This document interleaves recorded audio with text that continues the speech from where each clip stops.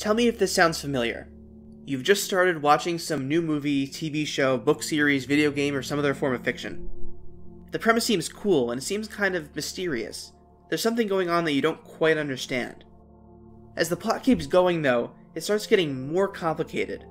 Things get weirder, more confusing, and every question that gets answered just raises even more questions, and it just keeps going, and getting bigger and bigger until you can barely keep track of everything you've been told, and you're dying to know what the heck is going on, until you find yourself scouring the internet trying to find anyone who can explain it to you because you feel like you could sell both your kitties if you could just get some answers. Then you might have stumbled across a mystery box story. Definition on screen. But don't worry, this is what I'm here for. I've made it my mission to break down and explain as many stories in this genre as possible. Then afterwards, I review and rate the mysteries using my 10 criteria for judging what makes an engaging mystery box. So, let's put on our hoodies and try to explain the plot of Mr. Robot.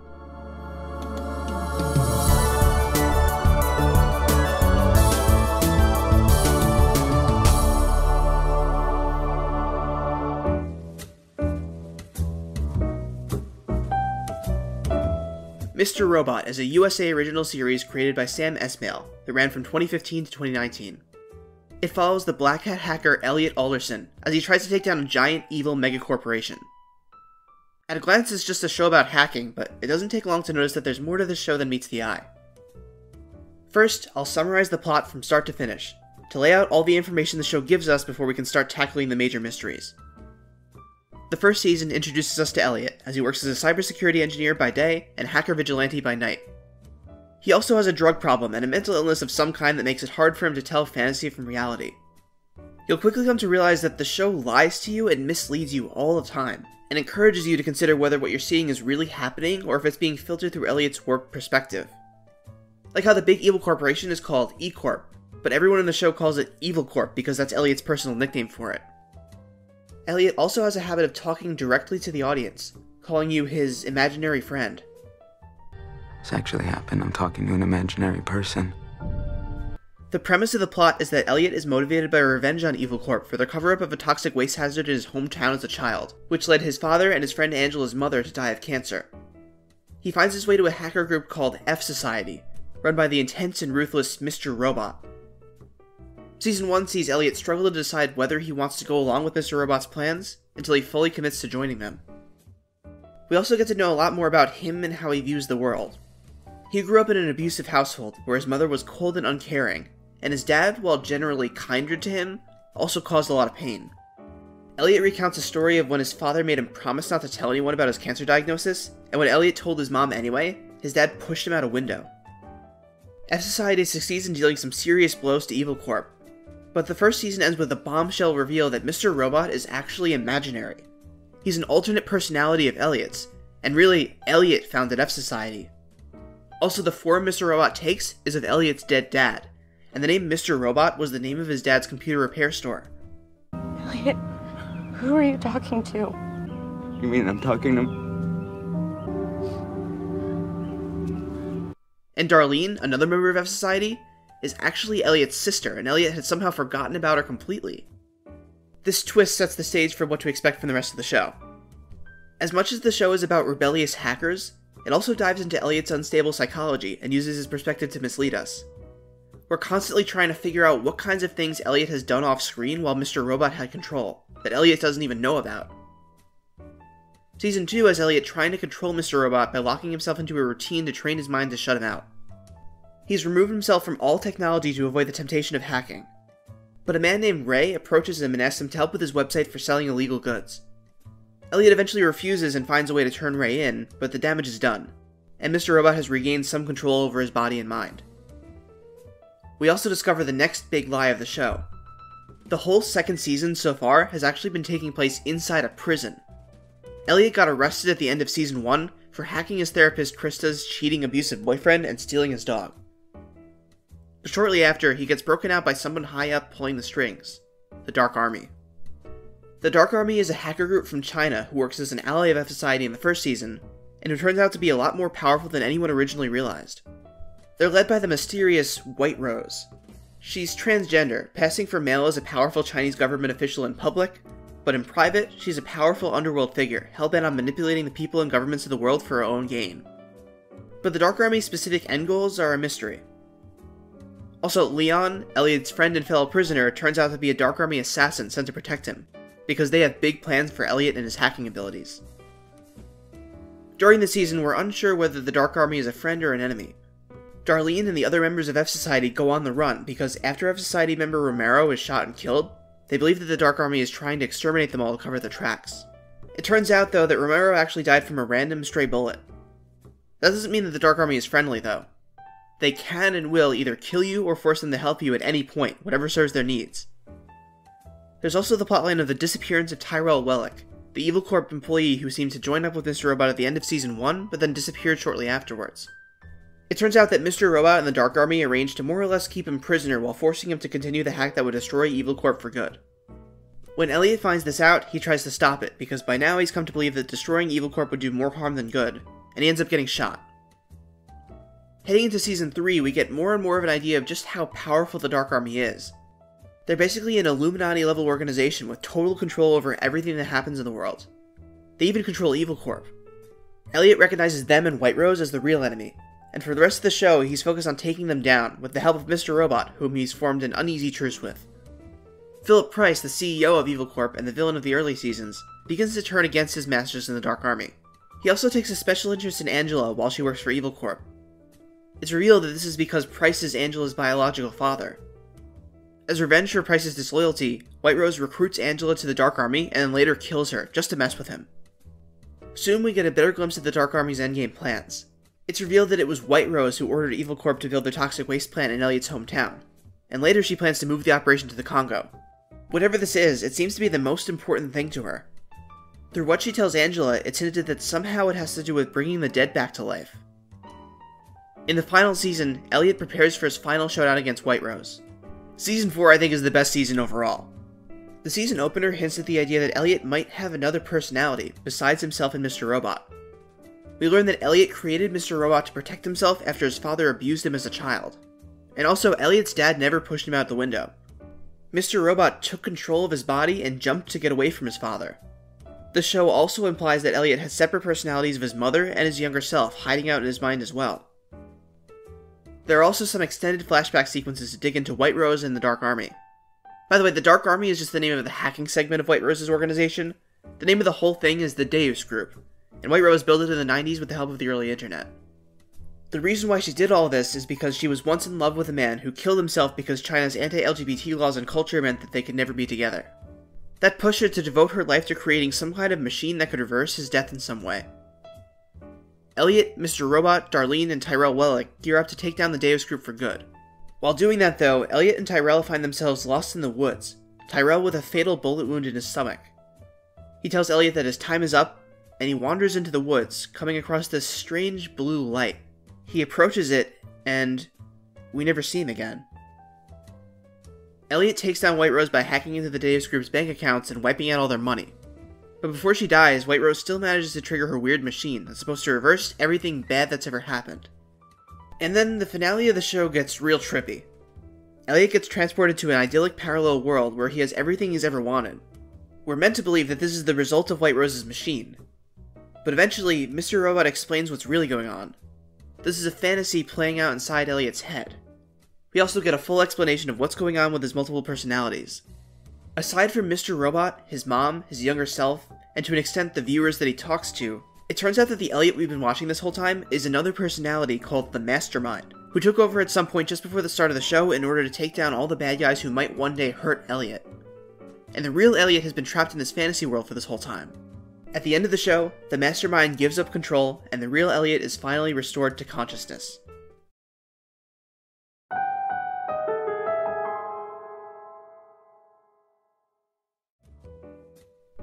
Okay, that's all the information that the show gives us directly. But what the heck did it all mean? The way I see it, there are basically two major questions that need explaining. What's the deal with Elliot's multiple personalities? And what exactly was Whiterose and the Deus Group trying to do? What's in the box? Let's start with Elliot's personalities.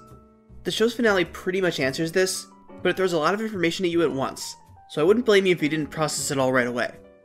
Breaking it down as clearly as possible, here's how this works. Elliot had a really horrible childhood that put a lot of strain on his mental well-being. So from a very early age, Elliot began creating separate people within his head to shield himself from all the terrible stuff that happens to him. The first to be created was Mr. Robot, a father figure who, unlike his real father, would actually protect him from danger. He came into being because of Elliot's father's abuse. The first time Mr. Robot manifested that we know of is when he took control of Elliot to jump out that window. He could have manifested before that, but it's not confirmed either way. Later, he created a personality that took the form of his mother, who gives voice to all Elliot's insecurities and doubts. We don't get to see a lot of her, except in Season 2, when he's in jail and he's imagining that he's living with his mother. He'd given himself over to her to get away from Mr. Robot. There's also a personality of his younger self, who takes on whatever abuse is too much for Elliot to tolerate. Those are pretty straightforward. But then things get a little more complicated with the Mastermind personality. The Elliot we've been following all this time isn't actually the real Elliot. It's been the Mastermind this whole time. A few weeks or months before the beginning of the show, Elliot's mind decided that there was too much evil in the world that could hurt him. So it created the Mastermind to destroy all the evil in the world. He locked the real Elliot in the endlessly looping fantasy world that we see in the finale, and set out trying to destroy anyone and everyone who might hurt him, starting with the corporation who poisoned his hometown and got his dad killed. Besides that, the Mastermind also forgot. He forgot that his dad abused him. He forgot that the other personalities existed. He forgot that he jumped out that window. And he forgot that Darlene was his sister. He even forgot that he wasn't the real Elliot. After taking down Whiterose and the Deus Group, he gave up control and released Elliot back into the world, having defeated as much evil as he could. All this also means that, other than the occasional flashbacks to Elliot as a child, and the last few minutes of the show, we don't really get to see much of the real Elliot. Finally, there are the voyeurs. That's us, the viewers, the ones that the Mastermind has been talking to and calling his imaginary friend. We're a part of Elliot's mind too. Our purpose and role in all this requires some reading between the lines, but from what I can tell, we exist to give the Mastermind moral support, to cheer him on and motivate him to keep going on his quest to destroy evil. And when that quest has ended, the show also ends, and we no longer have anything to watch. You're not Elliot. You're the Mastermind. Just another personality. Then the other question. What was Whiterose planning, and why? This one is more complicated, and it requires some educated guesses. But the show generally gives us enough information to figure out most of it. Before she dies, Whiterose goes on a rambling monologue about her plans to wipe out the current world and create a new world where all the suffering of the past is erased. She's light on specifics, but based on what we're told, it would likely transport every human being in the world, living and dead, into a separate dimension where they could live out a fantasy where all their desires are fulfilled. It would probably look a lot like Elliot's fantasy world that we see in the finale. Although remember that that fantasy world takes place in Elliot's mind, it's not from Whiterose's machine. Fortunately, or unfortunately, Elliot and Mr. Robot shut down the machine, so we never get to see it in action. There's a lot we never find out about it. We don't get to learn why it had to be built in Elliot's hometown / the Congo. We don't know exactly what it would look like or how it would work. We don't even know if it would have worked if Elliot hadn't stopped it. But that's for good reason. Think about that premise. Everyone living in a world where they get everything they want. How would that even work? We see it play out for Elliot, one person, but when considering multiple people who have different competing wants, it creates a pretty huge paradox. The very concept is full of holes, and it doesn't get further explanation because it's literally impossible for the writers to describe it in any further detail. The whole thing was a stupid idea from the mind of a woman obsessed and driven mad with grief. Her entire existence was devoted to bringing back her lost love and creating a world where they could be together, even if her plan for doing so made no sense. That's why she was obsessed with time, by the way. Every second she spent without him was intolerable, so she strove to complete her goal as quickly as possible. Another question I want to touch on is Tyrell and that blue light he saw. Well, unlike the other questions, which have clear, in-universe answers related to the plot, this blue light is clearly a metaphor, not meant to be taken literally or connect to any of the other mysteries. There are multiple ways to interpret it, but to me it seems pretty clear that this was meant to show him accepting his death.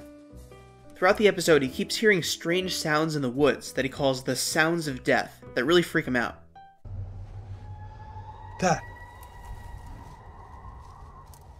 But later, he moves towards the sounds and approaches the blue light with a smile. He's been fighting so hard for so long. This is the moment where he finally passes on to the next life and finds peace. He achieved what Whiterose couldn't. He entered a world where he no longer has to suffer. There aren't all that many significant questions or plot points to keep track of in this show. The thing that trips people up, I think, is not that the show is complicated, but that it lies to you. People watching can come to believe that the show is not a reliable source, and that they can't trust anything they're being told. It's really easy to let your mind go wild, coming up with ridiculous theories that mostly boil down to, what if, insert plot point here, wasn't actually real and Elliot was just imagining it all? But I would advise that you don't fall down that hole. You won't find anything satisfying at the bottom of it. I've talked about stories lying to you in some of my other videos. If you want anything resembling a satisfying answer, you have to assume that everything you see in the show is real, except for the things that the show clearly identifies as imaginary. Otherwise, all you'll get out of the show is a big old headache.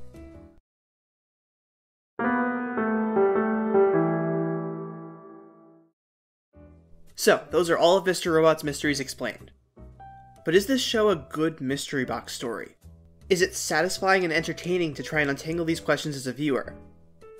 Let's go through the 10 elements of a good mystery box story and see how it holds up. And just a reminder that this is not necessarily a judgment on the quality of the show. It's only an assessment of the puzzle aspect of the show. Now, right up front, I should say that this isn't really a mystery box story. I anticipated having the lowest score out of any previous videos I made in the series. But its plot still shares a lot in common with the typical mystery box, and both fans and critics still engage with it as if it were a puzzle in need of solving. So I'll take a look and see where the mystery box formula colors the edges of this show's writing. To start, no, there's no big opening mystery to start the show. The closest thing we get is Elliot talking to us as his imaginary friend. We don't get any explicit hints that something more is happening until the end of Season 1, where we learn that Elliot and Mr. Robot are the same person. After that point, you start wondering what else the show has misled you about. Eventually, the show gives us a handful of questions to chew on, namely over Elliot's personalities and the Dark Army's plans. And a sprinkling of smaller questions like who killed Romero, where Tyrell was in Season 2, and the blue light in the forest. Mysteries like this pop up now and again, but they begin and end pretty simply, and hardly intertwine. It's missing that mystery box element of every new answer begetting 3 new questions, and disparate plot points relating to each other in unexpected ways. Stories like this are the whole reason rule number 4 exists. Mr. Robot mainly derives his intrigue and mystery through bombshell plot twists, like the initial one where we learn the truth about Mr. Robot. A cool twist to be sure, and one that I can certainly relate to, but not a mystery box type reveal. This reveal isn't the answer to any sort of question. In a mystery box story, the audience has to get a chance to wonder about this kind of thing first, before the reveal. Between that, the reveal that Elliot was in jail, the truth behind the window incident, and the final Mastermind reveal, we're constantly getting answers to questions that we didn't even know we should be asking. This show is full of plenty of shocking twists and turns, but hardly any clues or breadcrumbs to have the audience guessing about them ahead of time. At 4 seasons, the show is a reasonable size, but the plot isn't big or complicated enough to stand with a typical mystery box story. And in terms of pacing, more often than not, at any given point the story will have 0 mysteries.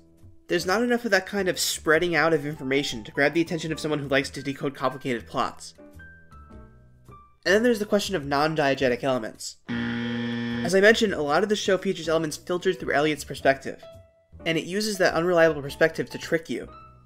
Pretty much all of its big reveals involve Elliot and the audience seeing and hearing things that aren't really there. Plus more non-literal moments like Tyrell and the blue light. To the show's credit, it's able to delineate what's real and what's not well enough that the audience shouldn't get confused. When a reveal like this happens, it's pretty easy for viewers to adjust their understanding to keep the real and the imagined separate. But there's still a sizable chunk of the audience who falls into a spiral after watching, going, what if X was never real? Which is not what you want in a mystery box story. Is this a satisfying ending to whatever mysteries we had? Not really. The show answers any questions about Elliot's personalities pretty thoroughly, but not so much when it comes to Whiterose's machine. If it were one of many mysteries, then this vagueness would be fine. But considering that this was pretty much the only major plot point that was even allowing me to act like this counts as a mystery box story, it's not enough. To be clear though, I think that this was the right narrative decision, for reasons I've already explained. Just from a mystery box perspective, this isn't a satisfying sequence of questions and answers. I'll give it this though, the final season plot twists were definitely set up in advance. Going back and looking over the first season, you'll find tons of little hints that suggest the true nature of Elliot's identities. It's pretty brilliant, especially how going back after the first season, you think most of them are hinting at the fact that Elliot and Mr. Robot are the same person, but they're actually hinting at both at the same time. Something is going on with you, Elliot. You have not been the same the past couple of months. And finally, how do the mysteries and the characters intertwine? Well, I'm not gonna knock the show's excellent character work. Elliot and the others go through a ton, and the show makes them feel incredibly well-rounded. But there's so little mystery box stuff in the show that I don't even think this question applies. All of the best character-related gut punches come from big, unexpected, unpredictable bombshells, not the mystery box style questions and answers. To wrap up, let's do a trope rundown. What plot elements show up in Mr. Robot that also show up in tons of other mystery box stories? You know, despite Mr. Robot barely qualifying as a mystery box, the weird thing is, it has really strong examples of every mystery box story trope. The big organization pulling things behind the strings is the Dark Army in Whiterose, duh. There are a few characters withholding information from us. Whiterose, Mr. Robot, of course, and even Elliot himself, who directly lies to the viewer multiple times. The majority of episodes begin with flashbacks, and the show makes great use of non-linear plot construction to conceal and reveal important events. The FBI uses a conspiracy board to track down F Society, although since the story follows Elliot, the FBI are always playing catch-up, and every question on the board is something the audience already knows. It even has the almost reveal, where a character gets cut off before saying something important. You are not Elliot.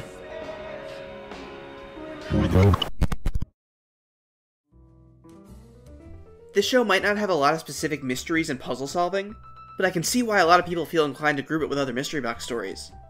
It has a similar vibe to it, you know? Mr. Robot is a really cool, unique show. It's mind-bending and disorienting to watch, just like a lot of good mystery box shows. But when you get down to the way it's constructed, it's not a mystery box show. It's something completely different. I'm not here to complain about that or tear this show down. I just want to analyze this as an example that's close, but not quite, to further differentiate and explain the genre's working definition I've created. But Mr. Robot is still worth watching, and whether or not you like mystery box stories, there still might be a lot you can get out of it. Mr. Robot gets a final mystery box rating of 2 out of 10.